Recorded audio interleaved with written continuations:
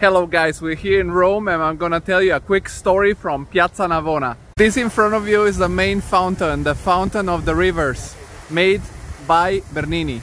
The church right in front of it was made by Brunelleschi.